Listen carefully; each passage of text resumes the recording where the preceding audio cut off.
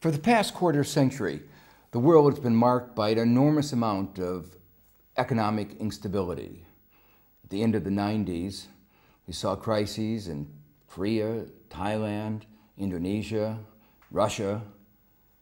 Shortly thereafter, we saw crises in Brazil, Argentina. In fact, over the last 30 years, there have been crises in more than 100 countries. It's more unusual for a country not to have had a crisis than to have had a crisis. These crises have had an enormous toll on the people living in these countries. In this talk today, what I want to do is talk about what are the causes of those crises, what are the consequences of the crises, and what can be done about it. But the crises themselves are the tip of an iceberg, a symptom of something else, something more fundamental wrong with the global financial system, the global economy. As another manifestation of that something is wrong is the fact that money is flowing from the less developed countries to the more developed countries. It's like water flowing uphill. One would have thought that the rich countries would be sending money to the poor countries, but just the opposite has been happening for the last several years. And while money is flowing from the developing countries to the developed, risk is flowing the other way. The rich countries are in a better position to absorb the enormous risk of interest rate and exchange rate volatility in global economy, and yet the poor countries are forced to bear the consequences. This is surprising given the fact that Wall Street and financial markets all over the world pride themselves on their ability to slice and dice risk. All kinds of new risk products, derivatives have come up, and yet it is still the case that developing countries bear the enormous burden of risk and volatility. The consequences of this risk and volatility, of these crises, are enormous, both for the developed and the developing world. Europe has seen the consequence as exchange rates fluctuated, discouraged investment. Europe has found the value of the euro go from below $1 to the euro to up to $1.30 to the euro. At those high exchange rates, it's very hard for Europe to export goods, no matter what increase in productivity its firms were able to manage. No matter how hard its workers work, with exchange rates like that, it's hard to compete. But as difficult as the problems are for Europe and for the advanced industrial countries, matters are far worse for the developing world. When the economy suffers as a result of a high exchange rate and a volatility, at least people in Europe have strong safety nets. At least people in Europe have, many of them at least, have bank accounts. There's unemployment insurance. There's something to fall back on. In the developing world, governments are too poor. If they provide a safety net, it's very meager.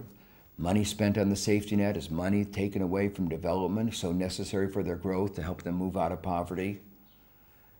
What they've gained in the short run, while capital flowed into the country, is lost as the economy plummets, and a recession puts them back years in their strategy for economic growth and reduction of poverty. I saw this firsthand in the 90s when I visited Indonesia, Thailand, and Korea in the midst of their great crises of those years. These countries were countries that had grown enormously during the preceding 30 years, the fastest growth that one had seen anywhere in the world. They had been growing at 5%, 6%, 7%. Not only were there growth enormous, the fruits of that growth were widely shared. So poverty had come down, literacy up, health standards were up. These were what we thought of as real success cases. Not only were they successful in growth, but they had avoided much of the volatility that other countries had experienced. Other countries affected by crises, 2 had not had a single year of downturn, and 2 had only 1 year of downturn in a span of 30 years. So if you looked at what they had done, it was an enormous success. And yet, when you saw the consequences, it was devastating. People who had migrated from the rural areas and searched for better jobs, found better jobs and income's gone up, had to go back to the rural sector. As they went back to the rural sector in Thailand, for instance, wages in the rural sector fell enormously. In the case of Indonesia and the central island of Java, unemployment reached over 40%. In the Great Depression in Europe and the United States in the 30s, unemployment reached 25, 30%, but never levels of like 40%.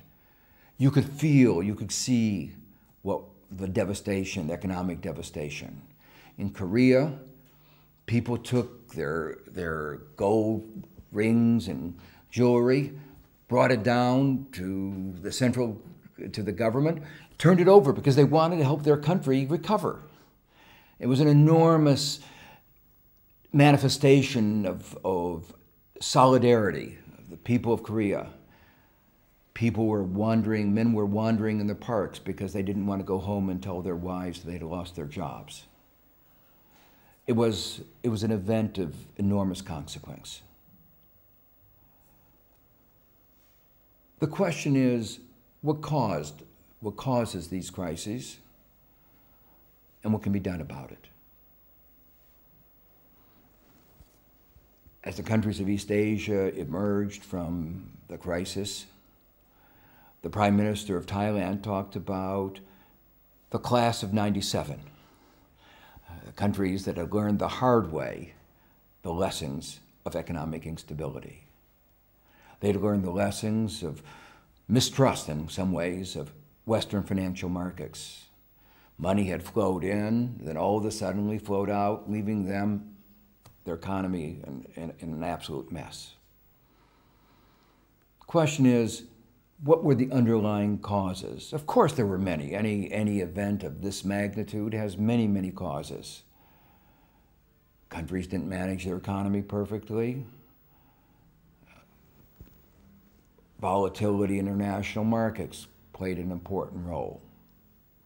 But when you see country after country facing a crisis, when you see countries that had been so successful in managing their economy also fall prey to these enormous problems, you have to ask, is there something wrong with the overall global financial system and the way it's been managed? And the answer is, I believe, yes. Well, what were the underlying forces that lead to these problems in East Asia in the late 90s and Latin America in the early days of this decade, and today all over the world an enormous amount of volatility and exchange rates? One can look at the causes both in the short run and in the long run. In the short run, there's no doubt that the most important cause of global financial instability today are the global imbalances, the most important global imbalance being caused by the United States. The United States has been running a huge trade deficit. In effect, the United States has been buying more from abroad than it is selling. It is borrowing from abroad. Here you have the world's richest country not able to live within its means, borrowing between $2 and $3 billion a day from countries that are much poorer. At the same time, of course, it's lecturing to other countries that they need to live within their means. But if the richest country in the world can't live within its means, how can you expect countries that are so much poorer to face up to reality? What is the cause of America's problem? Well, we can again look at the short-run problem, and then a little later I'm going to talk about the long-run problem. The short-run problem is quite clear. The U.S. government cut its taxes well beyond its ability to afford it. It cut the taxes for the richest people in the richest country in the world. The result is the U.S. government had a surplus government revenue over expenditures of 2% of GDP, of its total income per year, when President Bush became the president. He quickly turned that around, first into a 3% and then into a 5% of deficit of GDP. Since then, growth and changes have still left the U.S. economy with a 3 to 4% deficit of GDP. When the United States is not able to finance its own government expenditures, it has to borrow. But it can either borrow from its own citizens or borrow from abroad. But here's the second problem. America, the American citizens, are not willing to save. In fact, last year, for the first time since the Great Depression, America as a whole, the country as a whole, consumed more than it made. Savings rate, household savings rates became negative. So, with American citizens not saving, the only alternative was to borrow abroad. And that's why you wound up with this huge fiscal deficit, this huge trade deficit. And these problems of what are called the twin deficits, the fiscal deficits lead to trade deficits, we've seen over and over again in the history of economies. It's a very natural phenomena. If the government has to borrow from abroad, and if its citizens aren't going to have to borrow, and if its citizens aren't going to save, it has to borrow from abroad, and that leads to the trade deficit, and that's what we've seen going on today. Why does that lead to instability? Well, the reason is pretty clear. With the United States borrowing $700–800 billion a year, the question is, at some point, when will people say, that's enough? They will stop lending to the United States. The question then is, what will happen? There is an enormous amount of uncertainty. And this uncertainty is what feeds into an instability that we've seen. Of course, there are fluctuations on a year-to-year basis. The United States, for instance, last year had what might be called a partial tax amnesty. It said, companies, if you bring your profits back into the United States in the next year, will give you a big discount rather than paying the normal 30% plus in taxes. You can get away with a little bit more than 5% taxes. And that meant money flowed into the United States, corporate profits, huge amounts of repatriation. In a sense, a really unfair trade action. But that strengthened the U.S. exchange rate, made the dollar stronger for just a short period of time. And now we are in again a process of seeing a weaker dollar. So this is the short run, the major source of instability in the global economy today. Of course, the United States blames others. It says the real problem is not what it's doing, but China. But we have to look at these numbers in perspective. China has a very large trade surplus with the United States, but that's what's called a bilateral trade surplus. What you need to do is look not at the trade surplus of China with the United States, but look at its multilateral trade position. Looking at, it buys more oil from the Middle East, it sells more to the United States. How does it all balance out? When the United States first brought these charges against China, China's trade surplus was very small. It was under $30 billion. And in fact, if you looked at the numbers more carefully, there were some problems of under-invoicing and over-invoicing of exports and imports, the result of which was that if you looked at the numbers more carefully, it wasn't even clear that they had any significant trade surplus from a multilateral point of view at all. There was no way that you can blame China when its trade surplus is $30 billion and the United States trade deficit is $600 billion to say that China is the source of global imbalances.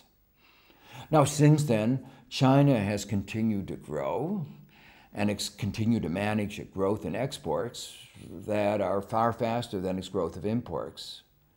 And so China's trade surplus today is larger than it was when these allegations were first brought. And I think in all fairness, one can say that today China is becoming a more significant part of the problem than it was 2 or 3 years ago. But still, when you look at the overall magnitude, the $800 billion of trade deficit on the United States and the trade surpluses on the part of China and Japan and other countries, it is clear that the major source of global imbalance is the United States. And it's also clear that it is the major source of global financial instability. And so when you have the world's only superpower, the country that should be the leader, setting the role model, in the position of actually fiscal and economic irresponsibility, it is not a surprise at all that the world faces such instability. Part of the reason, of course, is that the United States can get away with it. If this were a smaller country, if the United States were a smaller country, it would be punished by the markets already. They would not let it get away with this kind of borrowing over and over and over again. The United States has moved in the span of 20 years from the world's largest creditor to the largest debtor. And it's precisely because people are beginning to get worried, ask the question, is this sustainable, that there is such uncertainty in global financial markets today. My predecessor as chief economist, the president head of the Council of Economic Advisors, once said that that which is not sustainable won't be sustained. And I believe he's right. The United States trade deficit is not sustainable. Its borrowing from abroad is not sustainable. And it is right for the world to be worried. What will happen? Will it unravel in a short period of time in a crisis, or more gradually with a gradual weakening of the dollar, a strengthening euro, problems facing Europe as Europe tries to export? It is not clear at this juncture. But what is clear is the kinds of economic imbalances which have characterized the world, the kind of economic policies which the United States has pursued over the last 5 years are not sustainable and have had enormous cost to the world economy.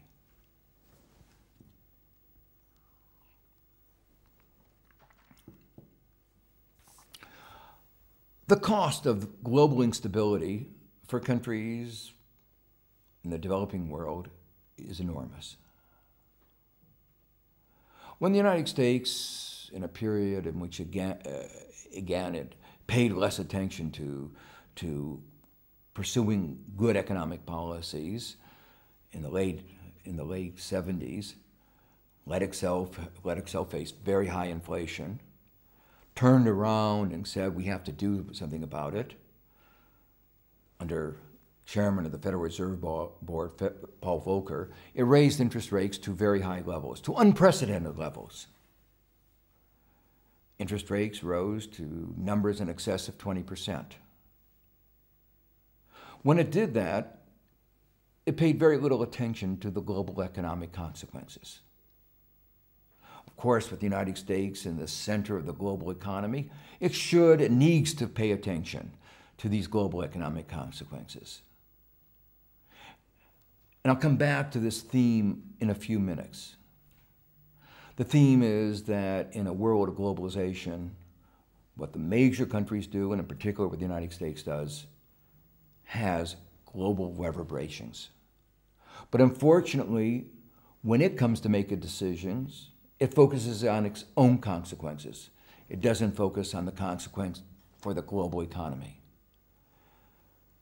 And so, just as it was running its huge deficits under President Bush, it paid little attention to the consequences for global economic instability, the consequences to Europe of a strengthening exchange rate, the consequences of instability. So too, in the late 70s, it paid little attention when it started raising interest rates. Latin America had borrowed enormously, mainly from the United States and from other countries, during the 70s to avoid the enormous economic downturn that the high oil prices had inflicted on much of the rest of the world at that time. And in the 70s, Latin America had avoided the major downturn that so many other countries had faced. It had borrowed, not outrageously, but it had become in debt.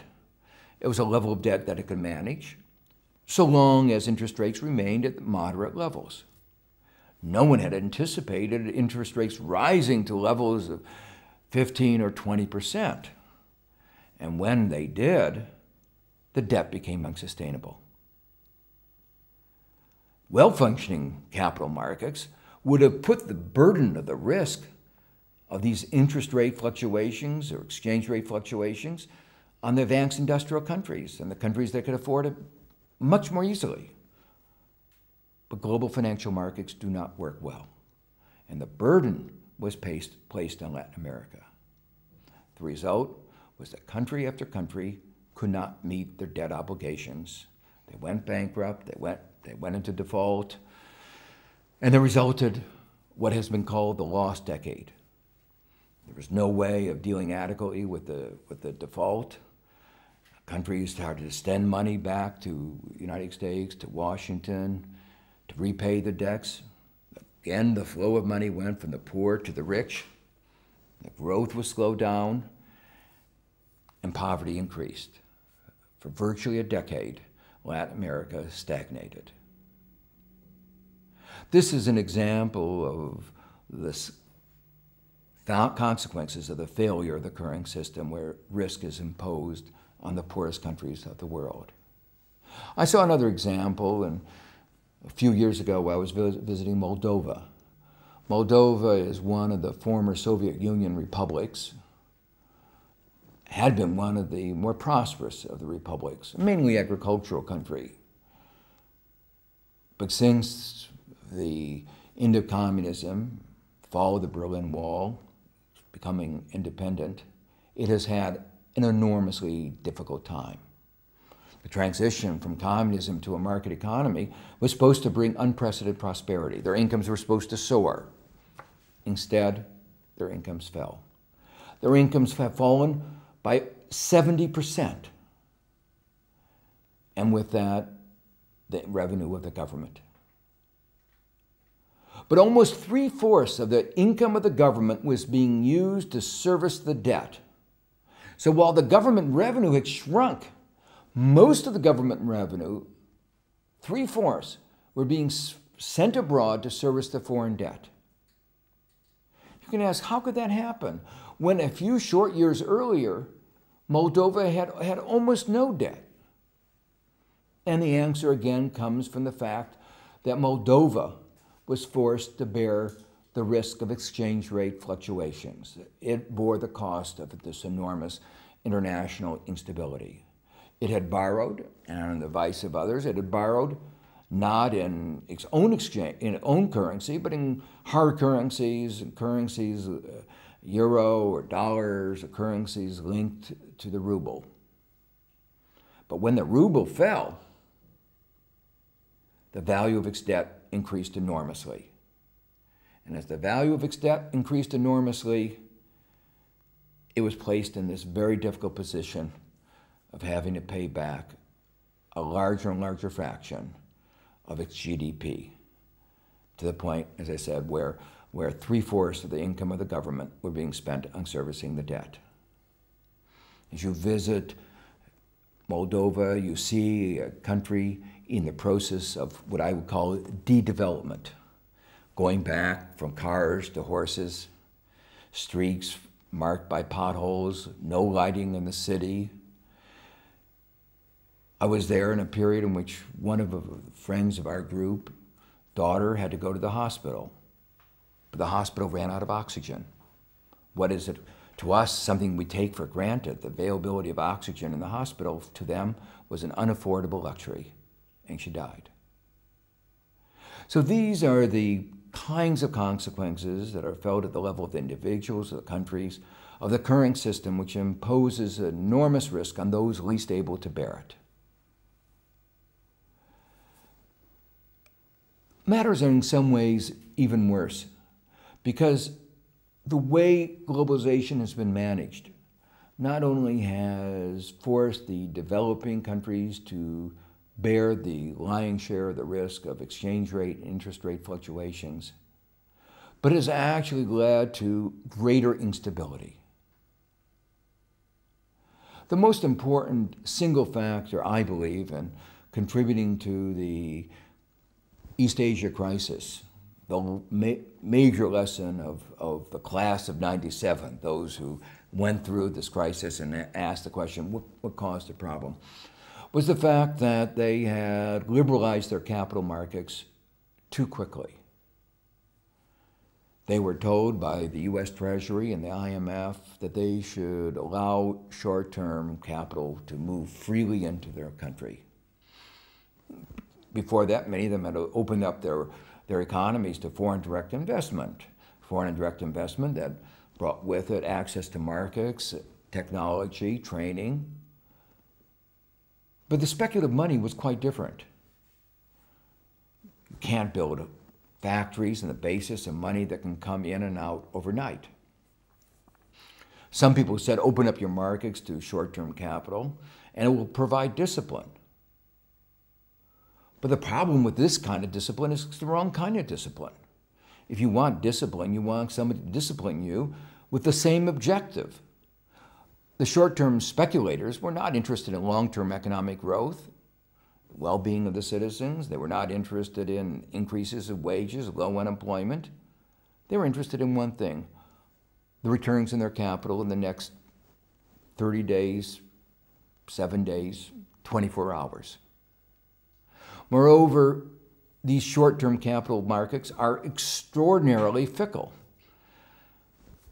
It may become a fad for everybody to go into some market, and then all of a sudden, it becomes a fad to go into somebody else. So capital can flow in and then flow out, leaving in its wake an enormous amount of devastation. When it comes in, yes, there is economic growth, but the capital coming in isn't used to build factories. Too often it's used, if it's used at all, to fuel a consumption boom. But when it leaves out, there isn't any capital, there hasn't been growth on which it's been based, and the country is left to pay the bill. This is what happened in East Asia, the part of the world which didn't need the additional capital. After all, these countries were saving 30% of GDP, and some of the countries were saving even more than 30% of GDP. They were finding it a hard time to save to invest well all they were saving.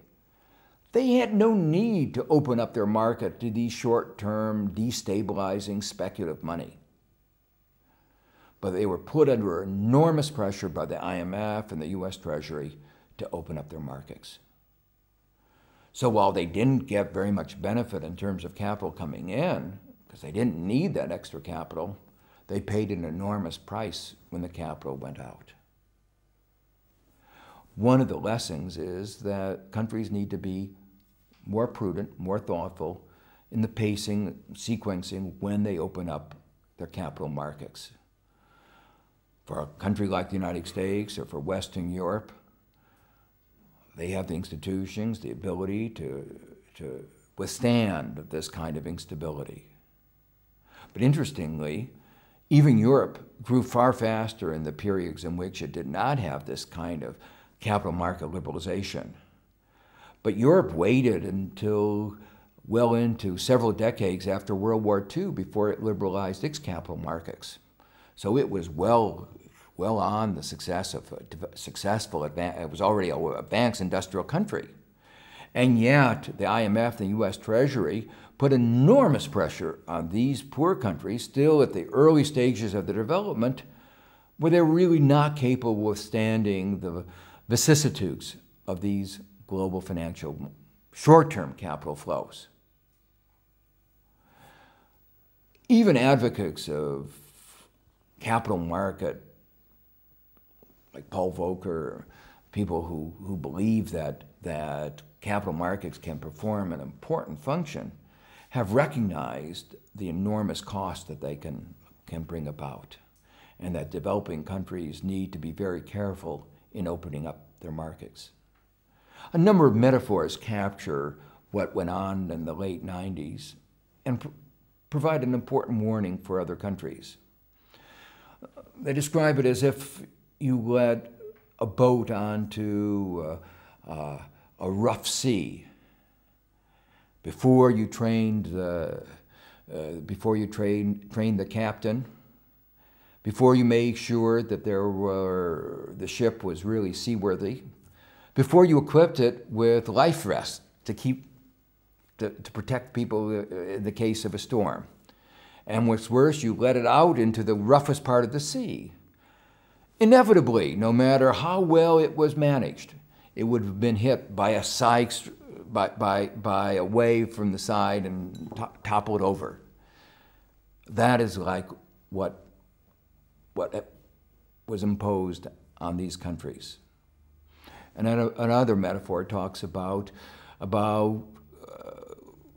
capital markets being like a road and a car, that you gave these countries a souped-up car with a strong engine before you checked the tires.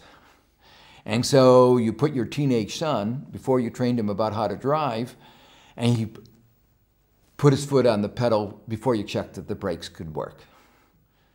Now, some people said the solution is to make a wider road. But the real problem is to make a safer car. And when you see wrecks at a road, in the same place in the road, year after year, you have to come to the conclusion that the road was not well designed. You have to have cars and roads to be driven by mortals, by ordinary individuals, not by superhumans. And clearly, the global financial system, the way we've designed it, is not made to be handled by ordinary countries with ordinary leadership. And so that leads to the same, we have to change the system. We have to think about how we can make our global financial system work better. Now, of course, we would like it to be the case that we eliminate the sources of instability. We're never going to be able to do that. But what we can do is both reduce the degree of instability and make sure that the developing countries face less of the consequences and are better able to cope with the enormous instability that is, no matter how well we do, that is going to still be there. Well, what are some of the reforms that can make a difference? One of the reforms is changing the way we manage globalization, the global financial markets. One of the major themes that I've been emphasizing is that economic globalization has outpaced political globalization. We have central banks within each of our countries that try to manage the economy as a whole, to stabilize the economy. We've become, as a world, very highly interdependent. But we don't have the global institutions to manage a globally interdependent economy. We can see that if we turn to one of the major sets of institutions that we have to try to iron out some of the problems, what's called the G8. The leaders of the 8 major countries of the world, the United States, UK, Japan, Germany, France, 8 countries get together to try to discuss mainly economic issues, but increasingly broadening out beyond the economic issues.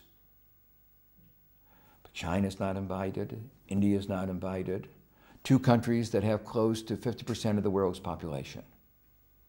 Now, in the last couple of years, the United States has been saying the major problem in global financial instability, the major problem is China's exchange rate and the instability that that gives rise to. Now, I believe the United States diagnosis is wrong.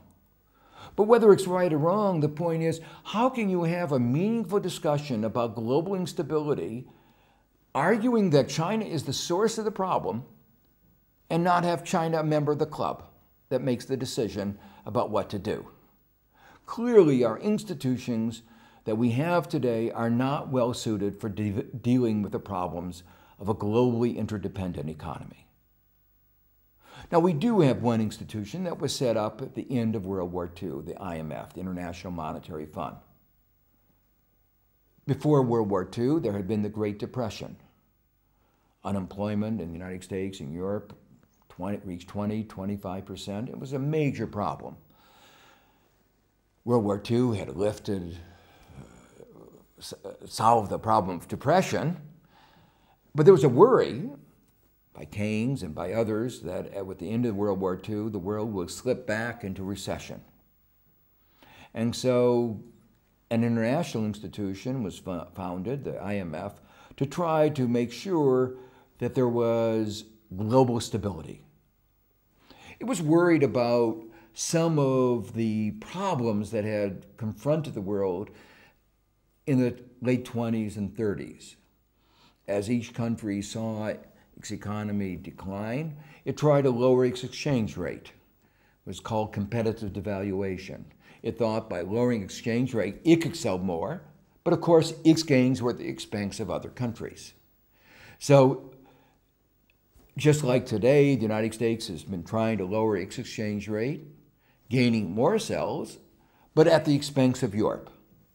And the point of the IMF, one of the reasons for having the IMF was to try to stop this kind of competitive devaluation that was based on one country gaining at the expense of another.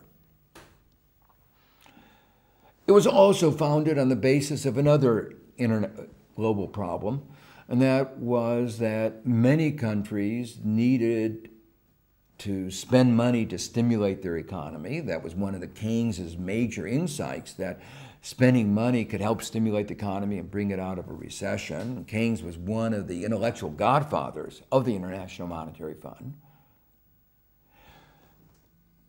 But many countries did not have the ability to borrow to fund that kind of government spending. The IMF could lend money to countries to help them be able to stimulate their economy. It recognized that a weakness in one economy had consequences for another. It was like what we call an externality. One weak economy has consequences for others. If it is weak, it's not going to buy as much from others, and that will hurt other economies. So it recognized early on that we are very interdependent, and weaknesses in one part of the system are going to have consequences for others. But unfortunately, when the IMF was established, one fundamental mistake was made. Governance of this institution was turned over to central banks and finance ministers. It was a natural decision. But unfortunately, finance ministers and central banks have a mindset which focuses mostly on financial markets and their interest, on bond markets and their interest. So its mindset was really focused on inflation, not on unemployment, not on economic growth. Keynes was aware of this kind of problem because in arguing for those policies of government spending to stimulate the economy, he had fought very strongly against those from financial markets who wanted to do just the opposite. President Hoover in the United States had pursued a strategy of responding to the economic recession, which had led to government deficits as government revenue went down, and said we ought to cut spending to get rid of the deficit, and that will restore confidence. But of course, you can't restore confidence in an economy in a recession, a depression, when 1 out of 4 people are out of jobs. That's not going to work. And so the result of all of this was that there had been an enormous debate, and economic science had strongly come out in favor of Keynesian economics, the view that when you have an economic downturn, you need to stimulate the economy through lowering interest rates, spending more money, cutting taxes, even if that results in deficits. But with financial markets, with central bank governors, with finance ministers in charge, some of the old ways of thinking prevailed. And so what happened as time went on, you had the IMF focusing not on the problem of global financial stability, focusing not on the problem of unemployment, focusing not on the problem of helping the global economy grow, but focusing far more on the interest of the creditor countries and their financial institutions. The consequences have become apparent. For instance, one of the things that it did was to encourage countries to liberalize their capital markets, open up the capital markets to short-term capital flows. These destabilizing flows that were at the source of the instability of the crises in the late 90s. Ironically, in 1997, the IMF actually went to its annual meeting and asked for a change in its charter to allow it to push countries around the world to liberalize their capital markets. I didn't understand. I was at the time chief economist of the World Bank. I asked the IMF, where's your evidence that this is going to promote economic growth? Before you make a major change like this, surely you must have evidence that this is going to be good for the countries. At the World Bank, we had done a number of studies which showed that it had led to more economic instability. Capital coming in, leading to a boom, capital going out, leading to an even worse downturn. They hadn't done the studies. They said, we know it's true. We don't need to see the proof. It was a matter of ideology. I think it was also a matter of interest. The financial markets made money when the capital moved in. The financial markets made money when the capital went out. The financial markets made money when there was a recession because as companies went bankrupt, they had to be restructured, and the investment banks made money because they helped do the restructuring. So they made money whether there was success or whether there was failure. What was important to them was to have money moving and going back and forth. That was what they made the money from. So they were fundamentally reflecting the interest of these financial markets. And for them, evidence that it was good for the growth of developing countries was not necessary. Eventually, the IMF decided to look at the evidence. In the early years of the current decade, they did a study, and they came to the only conclusion that they could come, that in many of the developing countries, it did not produce economic growth, but it did produce economic instability. Too late for the countries that have been devastated. Too late for the countries that had borne the consequences of listening to their advice at the time. But at least they had the honesty of coming out with the right conclusion. As they wrote the report, they didn't understand. They said, this is against economic theory. But it wasn't against economic theory. It was against their economic theory. But their economic theory assumed markets were perfect and they worked perfectly. There was perfect information. But of course, anybody who understands markets understands that their markets are imperfect and that there is imperfect information. That's what they make money off of, after all. Anybody that understands financial markets knows that bankers like to lend to people who don't need it. And as soon as the countries showed that they needed the money, they wanted their money back. What should have been obvious to them came as a revelation and was inconsistent with their theory. To me, it was very painful because, in fact, progress in economic theory over the last quarter century had focused exactly on this issue of how do markets work with imperfect information. We had shown that there was credit rationing. We had come to understand so much better why it was that with imperfect information and these problems of imperfect capital market liberalization would actually lead to more instability. So economic theory actually predicted what we observed. But the combination of ideology, old-fashioned economics, and special interests that led the IMF to push their particular agenda. Not only had they pushed this agenda, which had led to more instability, when the countries faced the consequences of these mistaken policies, again the IMF turned to ideology and the interest of that they reflected financial markets rather than the growth and well-being of the countries involved. Standard prescription, as I said before, for what you do when an economy goes into a downturn is to increase expenditures, cut taxes, lower interest rates, stimulate the economy. Even the United States under President Bush, a conservative, has adopted those policies in the early years of this decade as the American economy went into a recession. But in IMF economics, they did just the opposite. They raised interest rates. And when I say they raised interest rates, I really mean they raised interest rates. They've raised interest rates. In the case of Korea, they raised it from 9% to 25%. And the IMF came in and said, you can't be serious. You're not really serious about your problems. You have to let them go up to 40%. In the case of Indonesia, interest rates were already at the level of 20%, and they said you have to raise them to 40% or 80%. Well, no wonder when you raise interest rates to those levels, you have an economic downturn. Even well-managed companies were forced into bankruptcy.